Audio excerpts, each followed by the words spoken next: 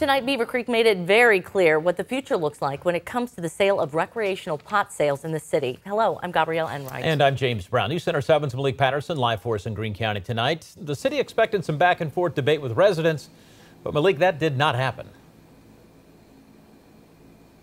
Yes, that's right, James. Behind these doors here, Beavercreek City Hall expected a large turnout.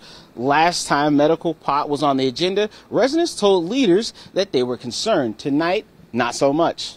This is a public hearing, so if there's anyone that would like to come forward. Monday night, Beavercreek City Council members mentioned just how few people were in the audience. It is incredibly telling that we sent the notices out and there is no one here.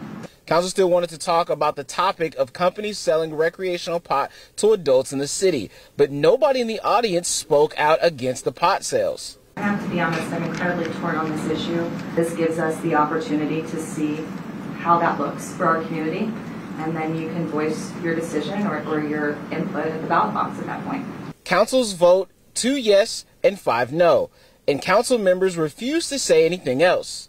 The ordinance did not pass. Monday afternoon, I talked with resident Jacob Stature. Why you just leave it as it be, you know, why are we doing this now after we voted for it? True Leaves is the company selling medical and recreational marijuana in Beavercreek. I talked with the company's attorney after the vote. Well, I'm a little surprised. I thought it would go to a second reading at least. May said he had a feeling it would swing their way when council members said they did not want to stop a healthy partnership. And I hope that does send a message to some of the other communities too, that if it can work here, it can work in their community as well. The council talked about the sales tax that they get from every time the company makes a sale, and they said that it goes into the general fund. In Beavercreek, Malik Patterson, News Center 7.